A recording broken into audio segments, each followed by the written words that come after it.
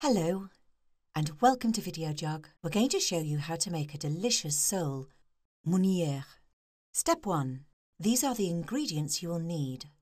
Allow 1 sole per person. 25 grams of plain flour. 1 400-gram sole trimmed and skinned. 2 tablespoons of oil. 50 grams of butter. 2 teaspoons of lemon juice. 1 tablespoon of chopped parsley. Salt and pepper.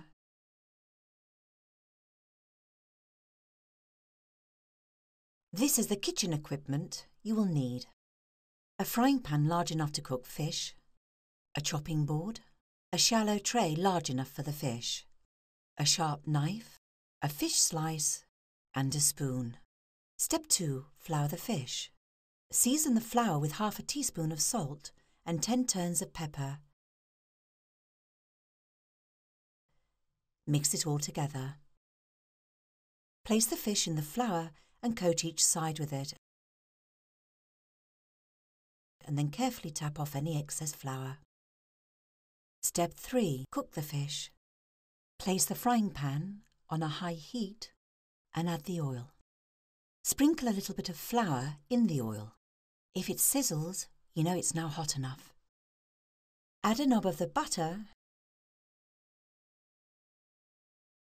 and carefully add the fish to the pan. Lower the heat slightly and fry over a moderate heat for 4 to 5 minutes, only moving gently until golden in colour. When the fish is a nice golden colour, use the fish slice to carefully turn over the fish and cook on the other side for 4 to 5 minutes more. When the fish is cooked, carefully place it on your serving plate and keep it warm in the oven. Step 4. Make the butter sauce.